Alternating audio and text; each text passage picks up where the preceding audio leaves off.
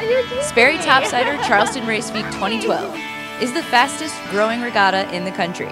With over 250 vessels here this year, it's proving to attract the bigger boats as well.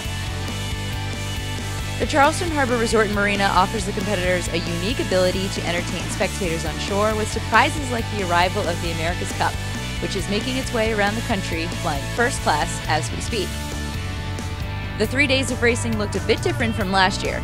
The convergence of the Ashley and Cooper River mixed with the light air was most noticeable around things that were anchored, like starting lines and mark roundings. The wind has shifted. It's a cross-current start. That's going to make for some entertaining roundings, and here's why: that ebb tide is ripping. And here come some starboard tackers.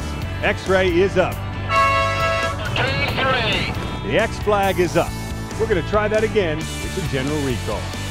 The race committee had to keep on their toes, and like prima ballerinas, they got in plenty of racing for the 17 fleets of boats. The leaderboards changed every day for most of the classes as visitors learned from the locals how to tame the raging rivers. Consistency and cool tempers added up to victories for George Segalaris' Shockwave in IRC, the biggest boat in the regatta. Bob and Sandy Butler aboard Perf A Carbonado, Bob Moran's Perf B Ragin, who also won the J111 subclass and the trophy for the most competitive class. Emotion in Perf C, Latrage in Perf D, in Perf E, Bandit, Perf F, Seafest, Perf G, Been Around, Alexandria in the cruising class, and for the Tartan 10s, Team Eyeball.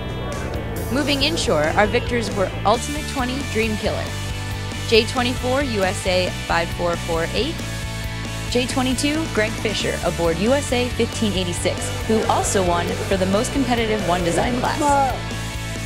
Kix kicked some J80 Transom, Argo in the biggest fleet out there, the 40-strong Viper 640 class.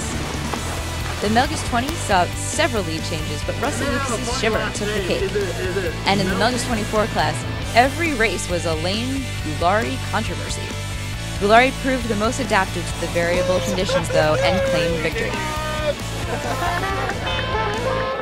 As the sun sets on 2012 Sperry-Topsider Charleston Race Week, we congratulate all of the competitors and winners. For T2P TV, this is Ashley Love.